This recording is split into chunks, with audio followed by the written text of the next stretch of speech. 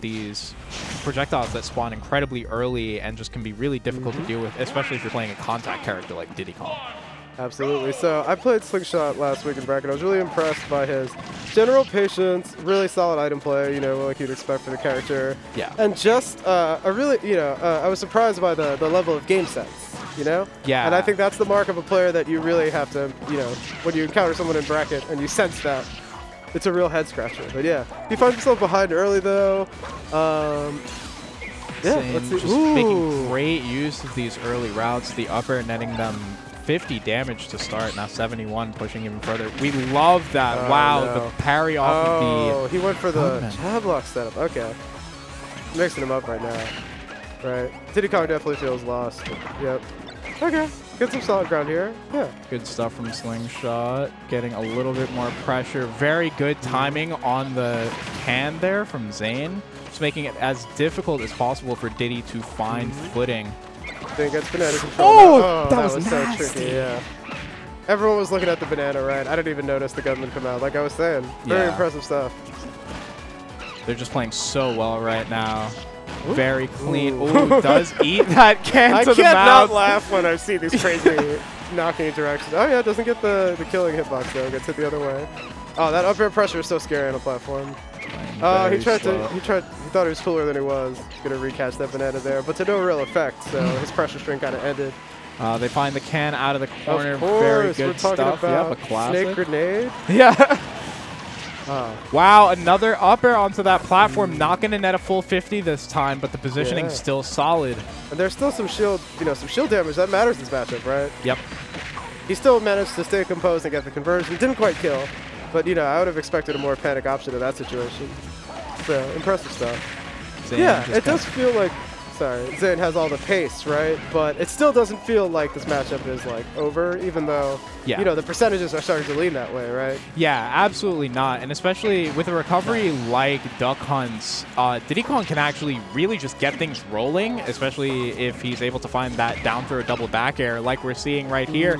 Doesn't quite get the full push. Very good can positioning. Almost finds that nair into dare reset on the ledge. Yeah, but really impressed by SlingShot's composer here, though. Yeah. Dealing with the can pressure a little better. Oh, just as I say that. Oh, nice.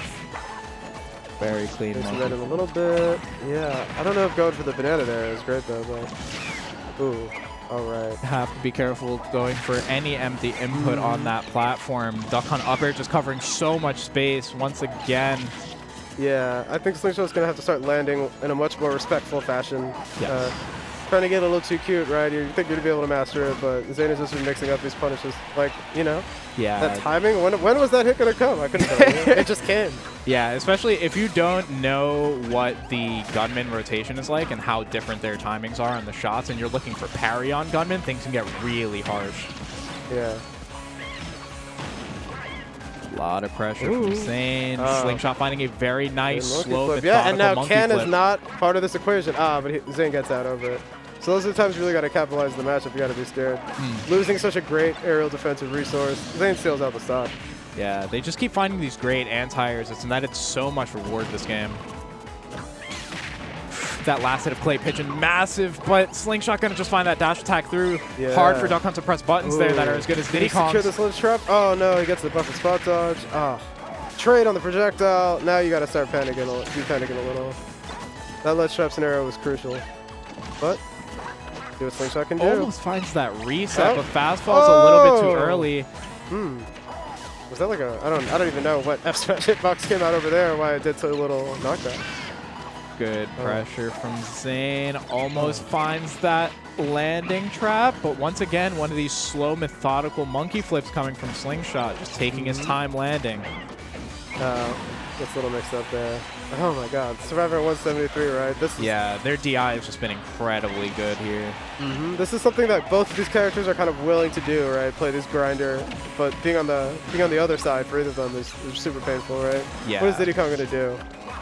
Especially these characters, it can seem like they kill early when they're finding their conversions, but if they're not, 170, the Diddy at button, 179, like you could DI out that, right? You'll get it in time. Yeah.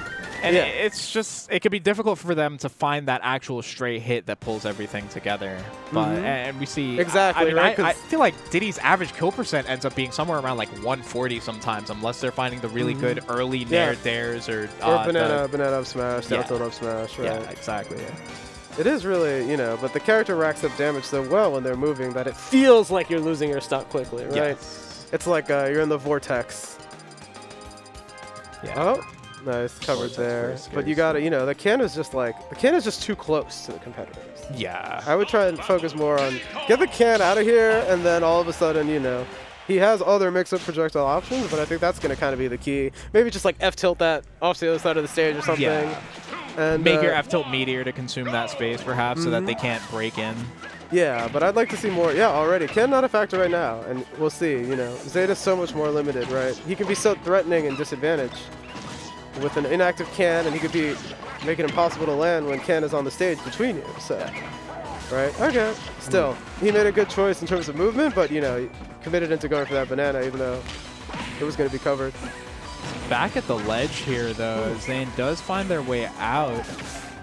Oh, that grab is going to be huge. Big conversion there. 85%, almost death. Another can reset. All right, yeah. It brings it back. He's like, no, no. Yeah. Okay. Gets the up air.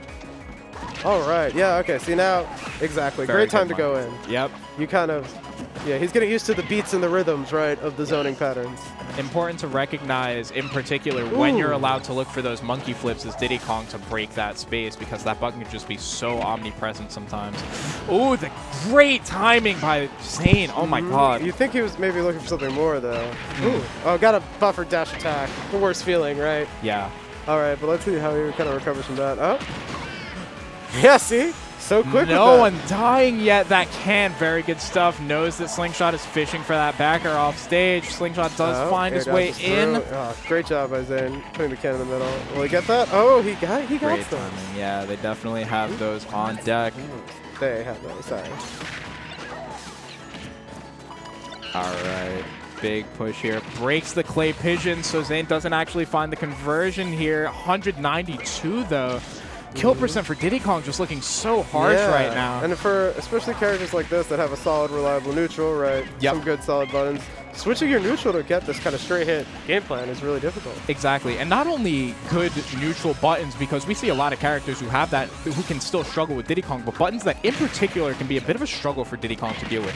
That can, that clay pigeon, the gunman, all having actual hurt boxes to eat the hit of banana can make things scary for Diddy Kong. And even like the disjoints with like fair. Yeah. Fair and dash attack in particular can be really difficult for Diddy to do. Those full extension beaks. Ooh. Almost finds that down conversion. Yeah, that move as a combo starter is just so disgusting in this game. Yeah, and saying, you know, make you sweat every time you get hit by that. Yeah, absolutely. Oh, big banana. Wow, very good spacing on that F smash there. You do love to see those mix-up F smashes, right? Because that you're not really threatening with a kill move at that kind of range. Yep. Your opponent gets so comfortable in that little, you know, mid-range area.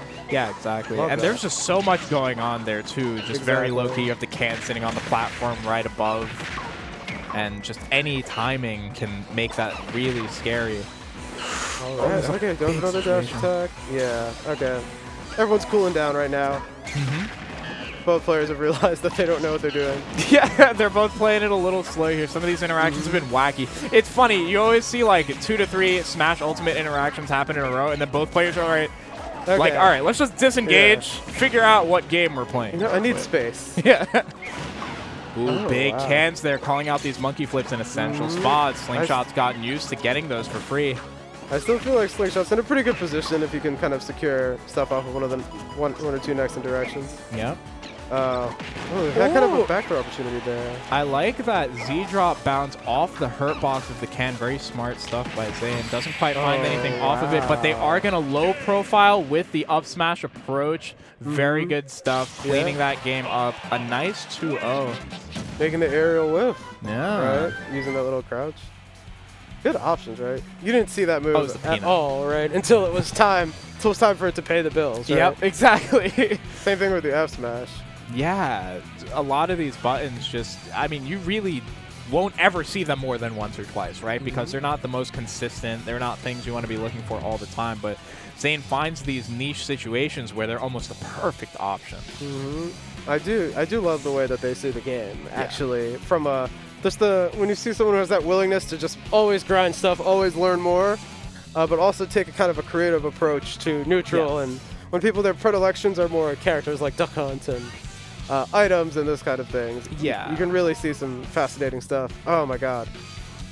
It's interesting because what you give up in terms of frame data or just like at times buttons that are as good by themselves as Banana, you get in this ability to cover space, this ability to access a game plan that not many people are not only used to, but that they don't get to engage with very often. So you really get to break people's heads apart and pick them slowly and figure out, okay, what setups are you responding to properly? What setups are you not responding to at all? What setups are actually present in your mind? Which of these options are you thinking about stopping? Have you thought about stopping Can properly as much as you've thought about stopping Gunman? Okay, I'm allowed to use Can more.